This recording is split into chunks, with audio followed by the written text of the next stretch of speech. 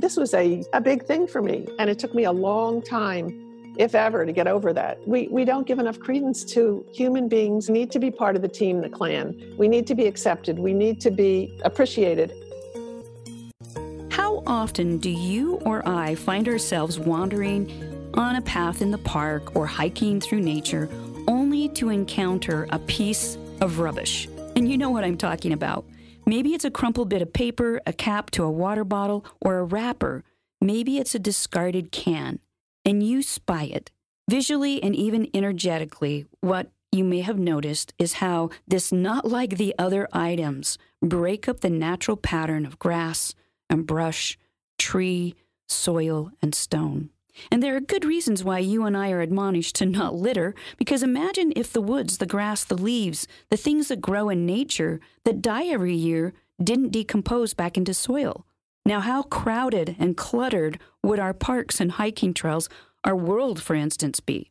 There's a big difference between nature's products and how long it takes for things that we make, like paper bags and apple cores, to decompose. And let me give you a quick breakdown. A paper bag can take a month to decompose.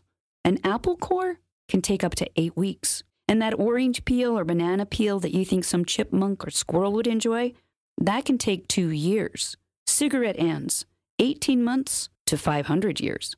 A plastic bag will take about 18 to 20 years to completely decompose. And plastic bottles can take between 450 and 10,000 years. And then who wants to eat something or forage on something that's grown in soil that has biodegradable plastic in it? Oh, and by the way, that piece of chewing gum that you just tossed in a bush, that takes 1 million years to decompose.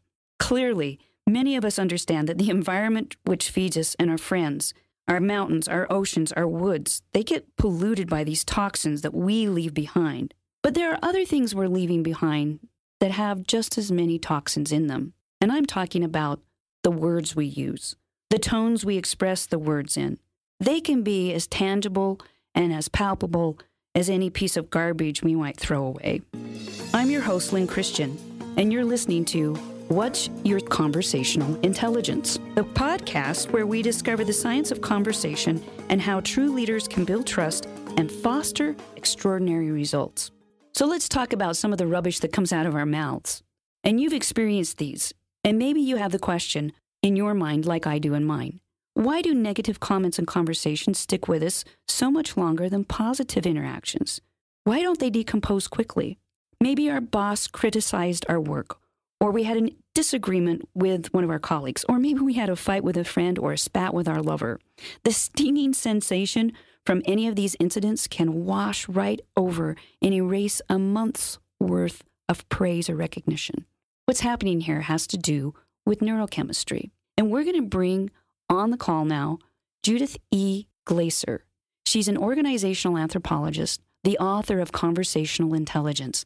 And in her work around being intelligent with our conversations, she can tell us the neurochemistry behind why the things that secrete cortisol and give us stress last longer than the things that secrete oxytocin and help us feel connected.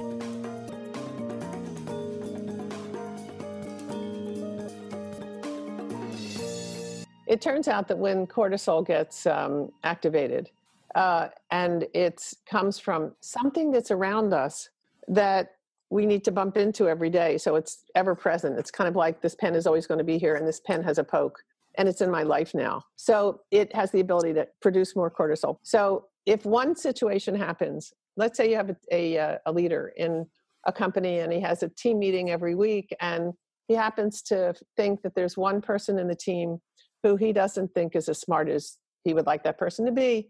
And so he starts to, in front of everybody, give some negative feedback to that person. So now this leader has activated cortisol in that person.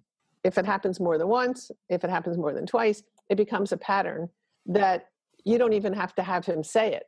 All he has to do is lean in and look at that person, and bingo, that activation takes place, because human beings are designed to protect themselves. We don't, it's automatic. And when we have somebody who dislikes us and openly shows it in a public forum, it could be about the worst thing that could ever happen to a human being. Right, because we look bad in front of other people and it makes us feel less than. And this cortisol, this stress hormone, literally gets in our body. And from what you've taught me, Judith, it does not metabolize quickly. It doesn't. It doesn't because think about if you do believe that we came from animals and apes and monkeys and all that kind of stuff, that there's an evolution, any kind of animal, which we have. Although interestingly, in recent times, they've come up with, there was a strain called us that was separate from the animals. So there's some people that are now pushing back, but that's what people do when they're academics. But the cortisol stays around longer. It puts us in a protect mode. The protect mode is to save us, our ego, our body, our physical being, our relationships, our whatever. And so we end up producing higher levels of this thing called cortisol. And if we meditate, reflect on something that's happened, I'm sure you've had this happen where you'll have an experience, it's kind of over, but you're heading in the direction of that boss's office, and bingo, the whole thing comes back. You relive it. And then, so there's a 26-hour shelf life, let's say. One incidence of being told you're a stupid idiot in front of people is enough for that to become something that will appear in our mind. Even if it doesn't appear in real life again, it's the fear that it's going to appear. So it appears in our neurochemistry, in our thoughts. And this cortisol can have a shelf life of 26 hours. That's a long time to feel the effects of being thrown into fear or resentment or something. And it could be more than that. That's what I find. Right. It's more than that. So here's a story. There was a woman who had a boss, and the boss did what we've been talking about, embarrassed her in front of her peers in the team meetings. And she went to a doctor, and the doctor said, listen, I'm going to give you some medicine for your stress, but I can't guarantee you that that's going to be enough. And I don't want you in the hospital. I want you to do something about this. 6 months later, he finally said, I've done everything I could do for you. I would like to suggest that you resign. Straight up resign. So she resigned. And then he said, find a better place, find a better boss, find something, he said, because you don't want to risk what is happening to your body. First, you're not bringing your best self to work. Your sense of self is being diminished. I'm now treating you with all sorts of drugs that you could become addicted on, and I don't want to do that. And so she did. She pulled away. She spent 6 months looking, found a job, found a boss, really excited, goes to work, is at the meeting at 10 o'clock that day, the first day. And during the meeting, the boss turns to her, of all people in the meeting, and said something like, I don't understand what you just said. It was huge. When I moved to a new neighborhood, I moved from a middle-class neighborhood in Philadelphia to a suburban neighborhood. I had all A's, so they thought I was like such a superstar.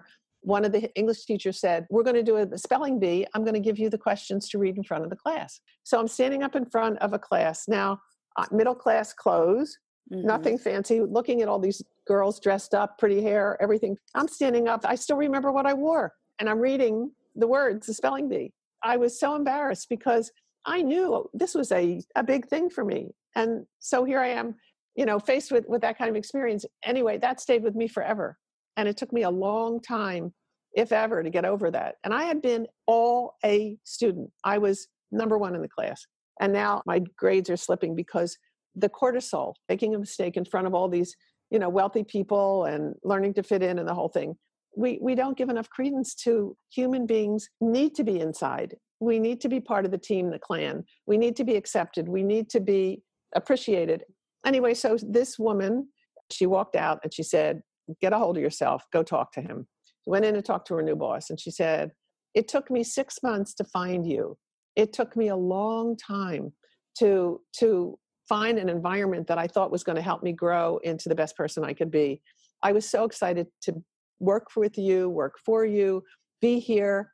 But she said, what just happened to me in that meeting was one of the most uncomfortable moments of my life, because it pretty much told me maybe I would misjudge you.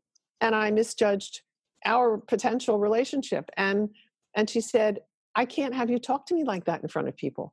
The leader said, oh my goodness. He said, I had no idea that what I said was going to have that kind of impact on you. He said, I was asking a question or something. He didn't realize the question was so judgmental, not just a question, but a judgmental reference to her. And he said, I have been so excited about having you on my team. And he said, I want to ask you a favor. He was so smart in that respect. He said, I obviously have some blind spots, and I had no idea that I was doing that. And that is the furthest from what I'd want to do to you. And I would like to give you permission to give me feedback. If I start to show up anything like that again, I want you to make an appointment immediately and come talk to me about it, because I need to work on myself if that's the case. And it's not you, it's my blind spot. She stayed. They became great feedback givers to each other. The boss opened up and said, feedback up. Mm-hmm. So could you give us a couple of ideas of how we can boost oxytocin and serotonin? We have a model, a trust model, and it says that there are 5 things that people can do to shift chemistry. And if we shift the chemistry towards trust, then the brain will open up, the prefrontal cortex, heart connection becomes stronger. We have access to thoughts we've never thought about before. We have access to mind reading other people, literally picking up on cues and clues from human beings that enable us to connect and support each other in ways that are not typical in highly aggressive, low quality feedback environments. We cannot access our brilliance as human beings, our humanity, our strategic thinking, our foresight. In other words, picking up cues about the future. The cues are there. There's tons of patterns that start to show up early. And if we are open to having this part of the brain engage in that process of being the sensor to identify these patterns, we will surprise ourselves. We'll be able to say, I intuitively knew that. Well, how did you know it? This pattern started to show up. Well, how did it show up? It showed up because this part of your brain was accessible. And oxytocin is produced, cortisol gets downregulated, so it starts to disappear. And they work hand in hand, those 2 parts of the brain, those 2 chemical compositions. That's the magic of the alchemy of the brain, that the more we support each other in connecting in healthy ways, less judgment. There's some beautiful research that started 1960s, but really started to blossom in 2003, 4, 5. And it talks about how as human beings connect with each other, we need more than anything. And this came from Matt Lieberman, that when we're not doing work that we need to do as individuals, then our brain automatically thinks about people. That's how much people need people in healthy ways. And so if we can, the Hendricks work said, we used to think empathy was the high point. Yeah. And we do have empathy because of prefrontal cortex abilities. However, empathy is, I feel your pain. That's how we articulate it in words. I feel your pain. And we used to think that was like the high point. If somebody says to you, I really feel what you're feeling, and like, it's not. Because if I feel your pain, now I've gone from being happy to being in pain. So now you have 2 people being in pain, producing more cortisol, activating more distance from each other, not together. So Hendricks and his team realized that there's something higher than that, and it's called compassion. And compassion is when we say, how can I help you? What can I do to help you? And that's that peer coaching. That's why coaching is so important. That's why good leadership is so important. All you have to do is say, how can I help you? Now you have somebody on your side. Now you articulate what you need, and you move from, and this is beautiful work. You move from being in the limbic emotional space where you feel things, but we don't have words for that, right? So instead, you go to a place of, I'm not going to sit and feel your pain. I want to know what I can do to help you. What will elevate you? And when people do that, when leaders do that, it actually activates more oxytocin. It downregulates. The chemistry happens in our brain. It's an automatic, hardwired, unconscious ability in our brain that gets activated. And this is what I love about John Barge's work, for example, because he talks about the unconscious and that we're hardwired for all of this stuff. And it's primitive as all get out. It is. It goes way back. Way back. And we're just now making room for it. We're saying, okay, enough of this ego stuff, enough of this addicted to being right stuff, enough of this, I'll tell you what to do and I'll be so smart and you'll give me an A and I'll get a higher bonus or whatever. It's that we've created a world that is hooked on stuff. And that's why, look what's happening with opium and opiates and all these kinds of things. I mean, it's all coming together at the same time. So imagine that words create worlds. Imagine that words are mechanisms of action. And so if I say, how can I help you? And you say, oh my God, nobody's asked me that in forever. Oh, it would be a little thing. Could you help me with this? Fine, great. Bingo. There we go. And it wasn't empathy. It was that high order of compassion. Yep. Which is, I see you as capable. Let's see what we can do together. Partnership, instead of, oh, let's both feel bad together. Yes. Yeah. You've got it beautifully. That's it. Don't go down to the lowest common denominator, because that will activate 26 hours of shelf life. And then you'll feel bad about yourself. Yes. And now you've got 26 more. You could have, like this woman, 6 months more. Like I had when I went to school, years more of embarrassment or feeling, not good enough and all that kind of stuff.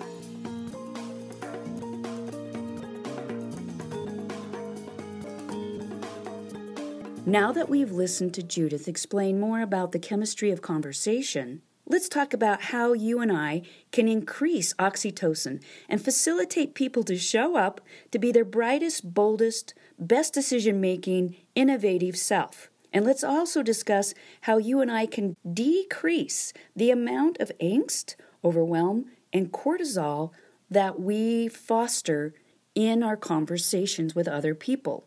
We're going to pull a page right from Judith's book, Conversational Intelligence. And we are going to talk about something she explains as the trust model. I'm going to abbreviate her trust model a bit, and what you'll want to do if you're taking notes is to actually write the word trust, T-R-U-S-T, on a piece of paper or a document, and write the word vertically versus horizontally, because each letter of the word trust indicates a little cue that we can use to help people stay in their executive brain and not go into a primitive mindset or a primitive behavior. Here's the first part. T in trust stands for being transparent, being willing to share context, being willing to be a bit more vulnerable than maybe you have in the past. Be transparent. Let people see where you're coming from, what you're thinking, what you're feeling, what you're wanting, and ask them, what are they thinking, feeling, wanting, needing in the situation? The second letter, R, stands for building respect and building the relationship. So share with one another, join with one another, come from a place of respect and a desire to build the relationship. The U in trust stands for understanding the other person's perspective. Stand under their umbrella of perspective. How do they see the world? What are they thinking? What are they wanting? The S in trust is to create a vision of shared success. Give support to people and find out what success looks like to them. Be reciprocal and share what success looks like to you. And finally, the last T, tell the truth. Get to the reality of what's going on. Keep peeling the onion and make sure that you are having an open, honest conversation. Carry this little note about trust around with you and practice it over the next 5 days. See how many conversations you can have where you build trust and you build the relationship. What's Your Conversational Intelligence is produced by Benchmark Communications, Inc. and Soul Salt, Inc. Editing by Jessica Draper and Gavin Bruderer. Research and writing on this podcast was completed by Alicia Bird, Lynn Christian, and Judith Glaser. Shannon D. and Molly Levine are in charge of scheduling and logistics. If you'd like to work with Judith, please check out creatingwe.com and soulsalt.com for myself. If you'd like to find someone who is certified to work with you on conversational intelligence, send an inquiry to info@soulsalt.com.